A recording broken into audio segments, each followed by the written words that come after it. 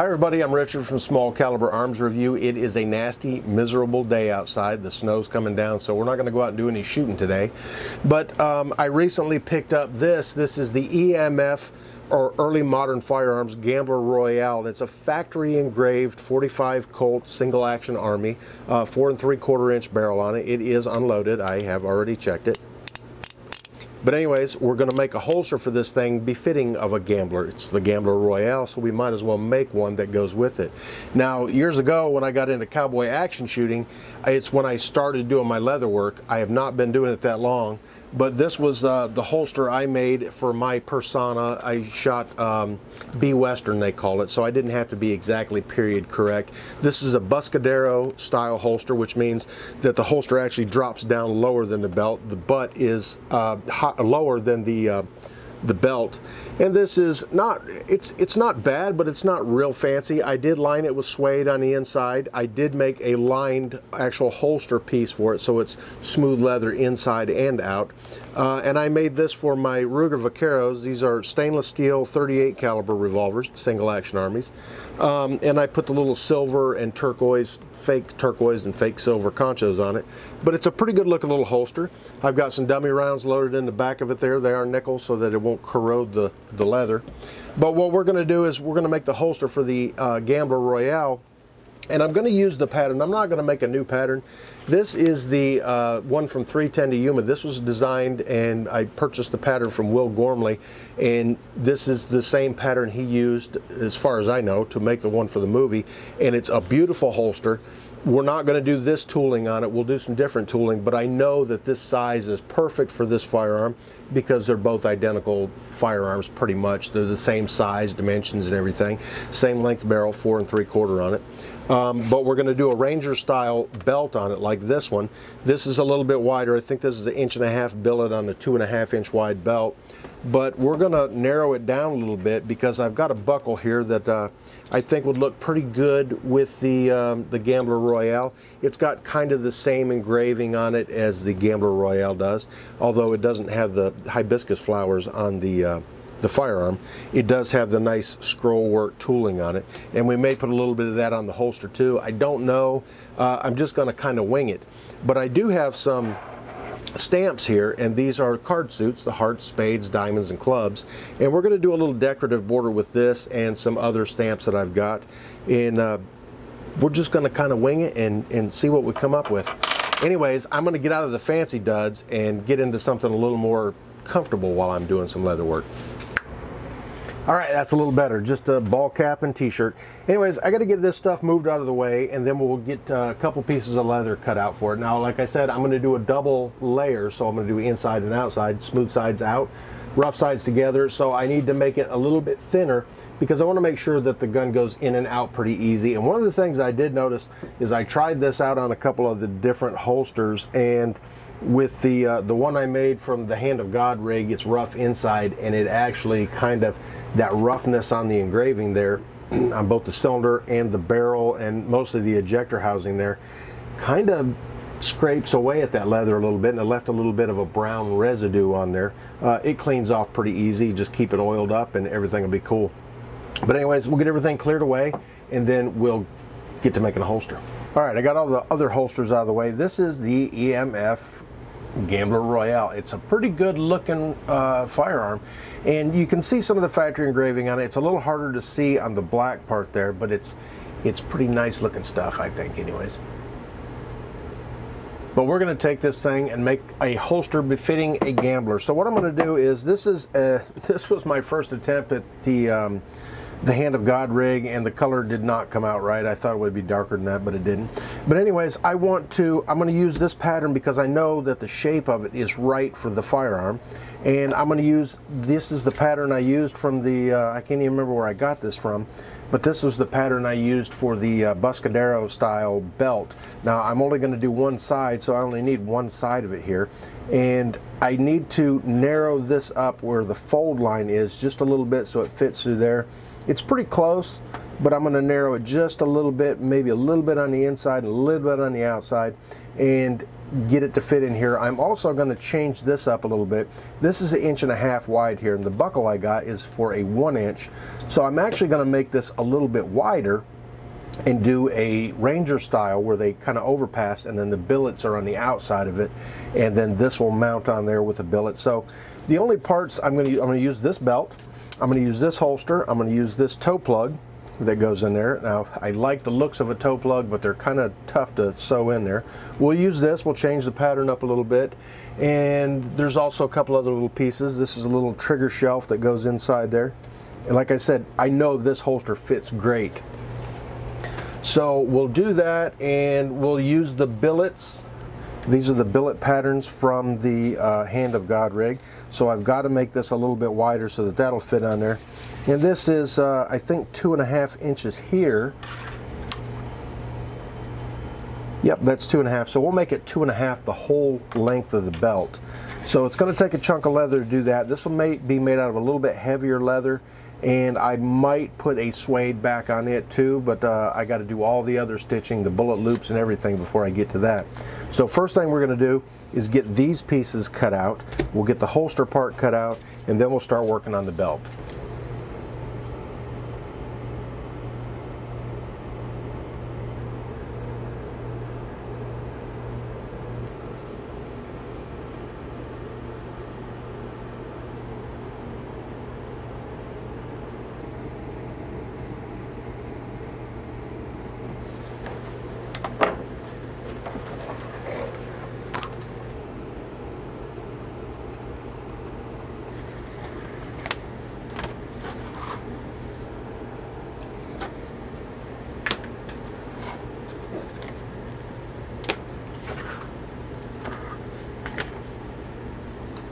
All right, I got both pieces cut out, and after stamping and dyeing and all that kind of stuff, we'll get both pieces sewn together. I decided not to narrow this up at the fold line because I know that this holster already hangs nicely on a regular belt. So I think if I was to alter this width of this, it might tip one way or the other. So instead, I'm just going to make the opening in the Buscadero belt a little bit wider.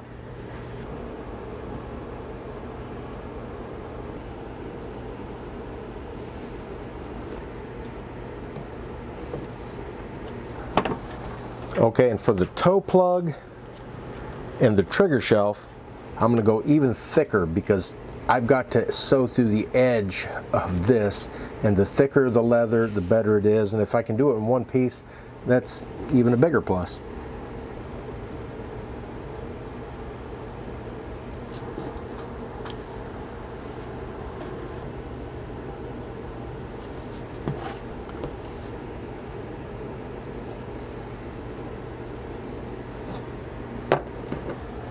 All right, I've got all my pieces cut out from Mr. Ghormley's pattern.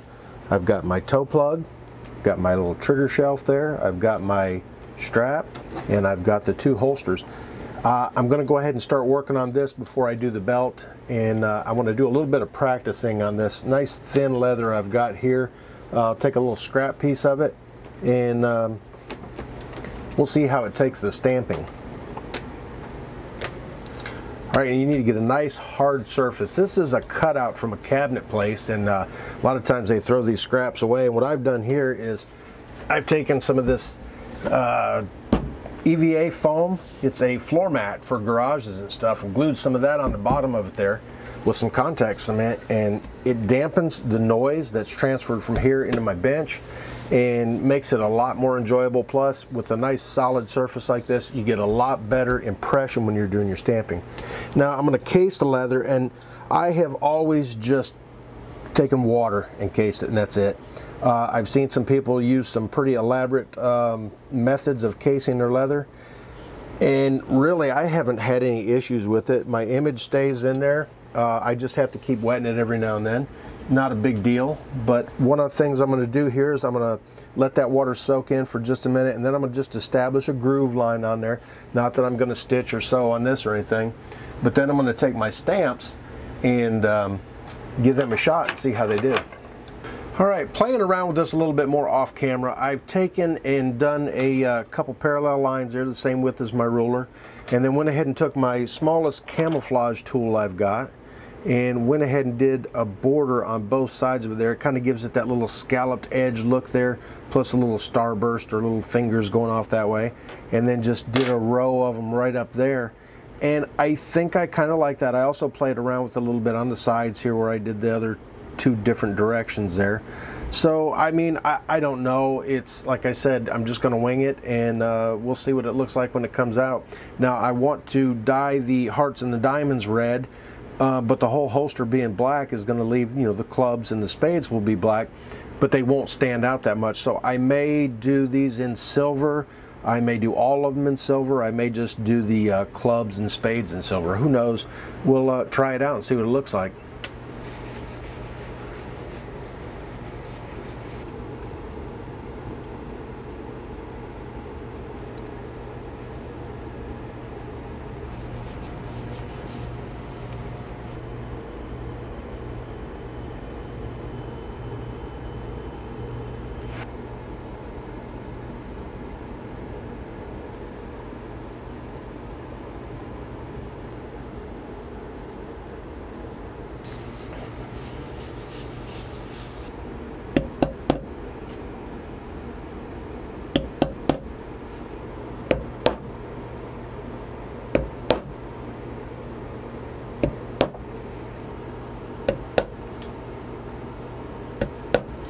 Now there is definitely a lot of stamping that goes on around one of these, and really just this stamp right here all the way around these two lines here would make a pretty good looking holster, especially if you were to do it in browns, and especially with some antiquing, because the antiquing will get down in those grooves.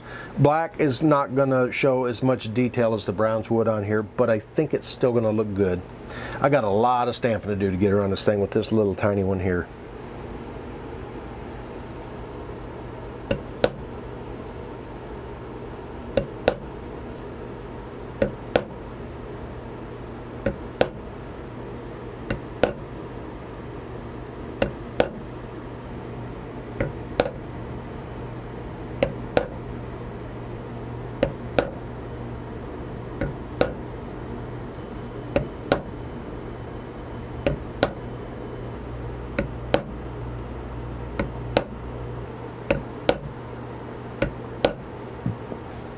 Now one of the things with these stamps, like I said, with the smaller ones there, this little camouflage tool, it's pretty narrow. The surface area is small, so the amount of force, the pounds per square inch that you're getting on there are high because it's such a small area.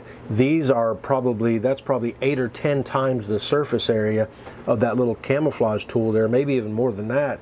So it takes more. Now I did find that when I was doing my little test piece over here, it was better if I kind of tapped it around and moved it from corner to corner with each one of the pieces there, so that it left a nice flat impression with crisp lines all the way around it.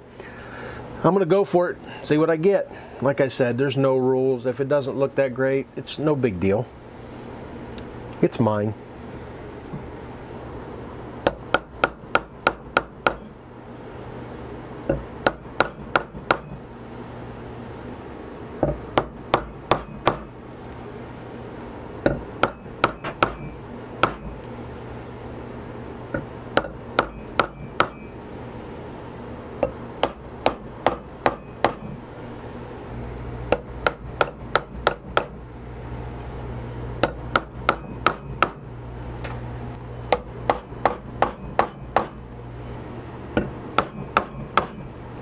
Now I have noticed that the heart stamp is the hardest one to hit. I think it has the most surface area.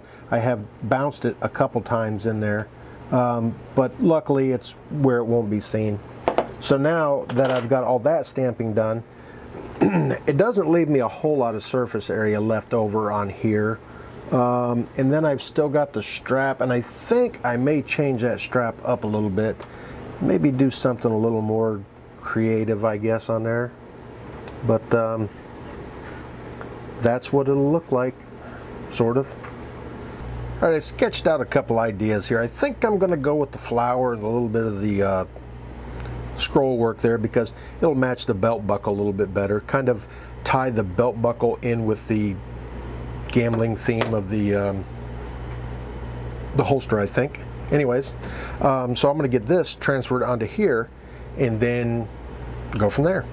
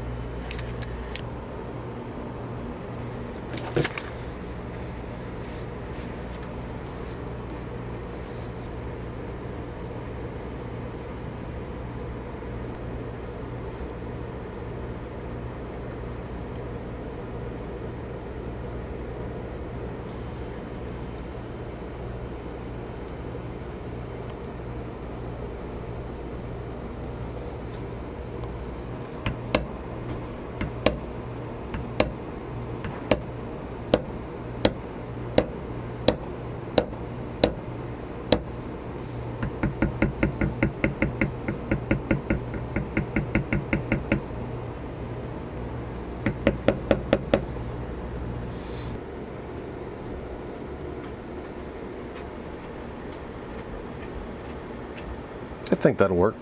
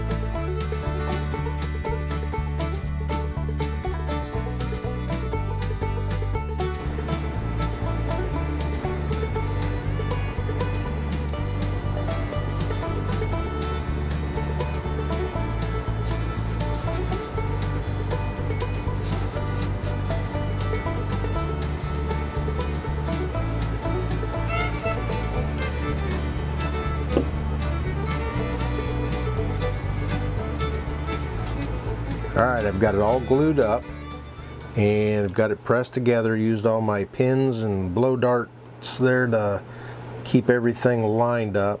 Now I'm going to go ahead and stitch it together. Now I'm going to stitch it properly and with the correct thread, and then I'm probably going to pull all that back out after I'm done wet molding it, because I just have this feeling that I should have done it the way I've done all the other ones and wet molded everything first and then dyed it. It gets to be a real pain when you try to dye it when it's all put together and everything. Plus, when you sew it first and then dye it, you dye your thread too. So I kind of wanted to avoid that, but I may just go ahead and pull all that stitching back out once I'm done and then re-stitch it again. But I've got to have this thing held together tightly so that when I wet mold it, because this is pretty tight right in here, and this being 2 layers glued together makes it even tougher. And like I said, I've dyed it. I have not sealed it or anything yet. It's going to be a mess. I just have this feeling it will be. But anyways, I'm going to take my thread and peel off enough just to do this part. I'm not worried about the toe plug yet. I'm not going to sew around there. I just want this thing held together nice and tight, and then I'll go from there. About 3 times the amount of thread that you're going to use is what you're going to want on there. And I'm going to do a saddle stitch on it with 2 needles. See what happens.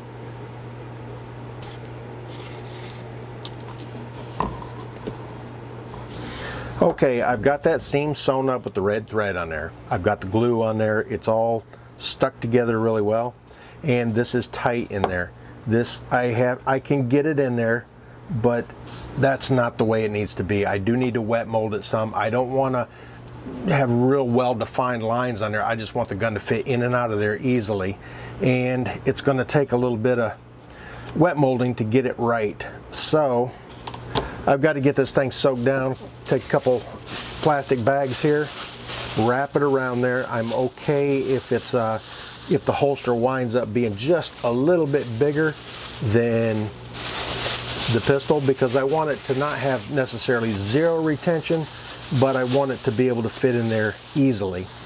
So get this wet down. I'll take it up to the kitchen sink and wet it all down really well. It's going to be a mess because this black dye that's on here is water-based, so I'm sure it's gonna bleed all over the place, and I'll just have to re-dye it again and get it to where it looks good, hopefully.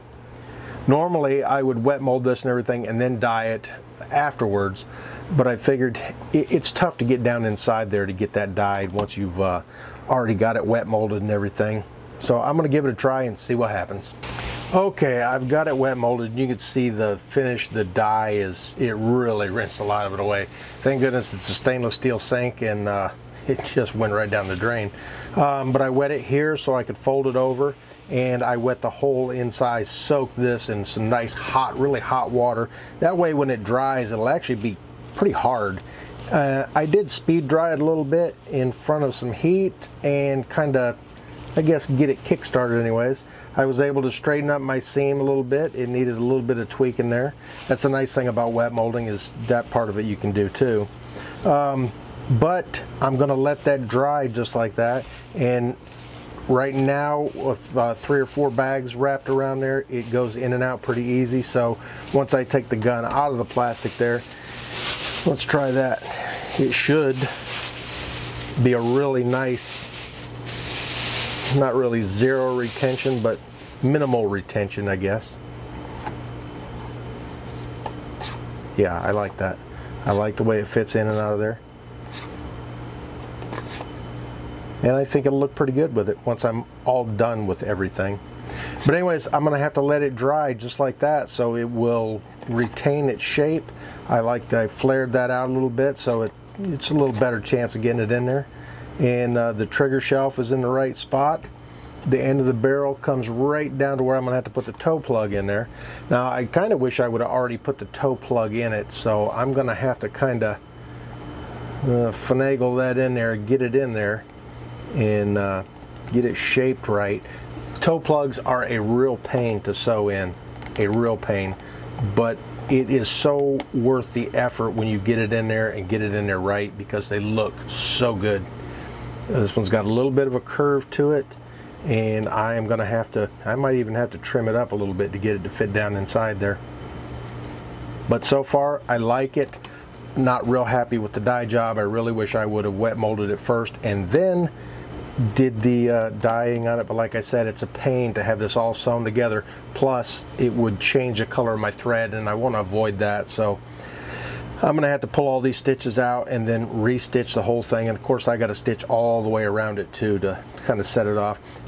Okay, the holster is all dyed up and all dried up and all cleared up, so it's ready to go. It's pretty much a zero retention, which is it's okay. I'm gonna put a hammer thong on it anyways, but it fits in there nicely. It goes in and out nicely. It sits in there nicely. I've got everything glued together. I pulled all my stitches back out of it. It's all dyed and cleared and everything. So now I've got to re-stitch the whole thing, not just this seam, but I've got to go all the way around the entire border and the toe plug. So I'm going to get started on that, and that's going to take a little bit.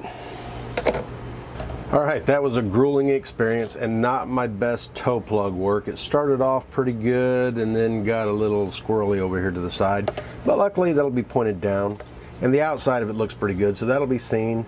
This will be seen. That seam didn't come out too bad, but I kind of like it. It's okay.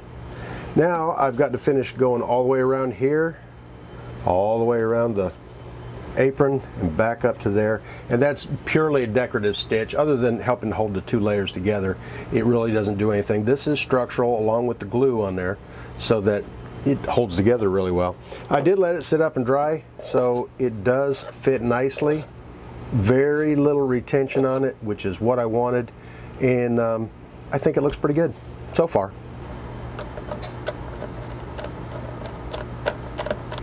That is the holster part of it. All stitched up. I really wanted to do something a little fancier with this thing, but it would involve a lot of lost wax casting and some metal work and stuff, but it'll be all right. And there's a few things I should have done differently. I've got 2 layers there. I've got thread on the inside here. That's probably not good just because of the gun going in and out of the holster. It doesn't touch it, but it could eventually start wearing on those threads, and they're not really buried below the surface. They actually stick up just a little bit, which is another thing that's not the best thing to do either, because it causes wear on the thread, and the thread's going to be the weakest part. It's not going to be an everyday holster for me, so it's just a pretty much for show. And I think it looks pretty good. I think it looks pretty good with the EMF Gambler Royal. It's got the gambler theme to it with the, you know, the card suits on there and everything. I was going to paint these. I tried a little spot with some of the paint, that's some of the acrylics paint, and it just did not show up well. The coverage was really bad for it. But that is as far as I'm going to go with this part of it. The next thing I got to do is make the belt for it, and I think I'm going to make that in a separate video just because there's a lot going on with this. There's a lot going on with the belt too. I may actually take this and move it up a little bit. Who knows? It's an experiment, and just doing it to show you that you can make a holster regardless of your skill level. I've only made a few of them, a handful of them. Some of them you've seen on this channel, some of them you haven't, but it is what it is. And that's as far as I'm going to go with the holster part of it. Like I said, I'll make a separate video on the belt just because there's a lot more going on with it. And I might have misspoke a couple times. I think I said this was nylon thread. This is actually a polyester thread, and it's supposed to be waxed, although the wax is very light on it. And it's probably got a little German Shepherd hair in it too, so it doesn't look too bad to me. Anyways, if you could, hit this button up here to check out some of my other videos. Hit this button here to subscribe if you haven't already. And thanks for taking a look at making the Gambler Royal holster.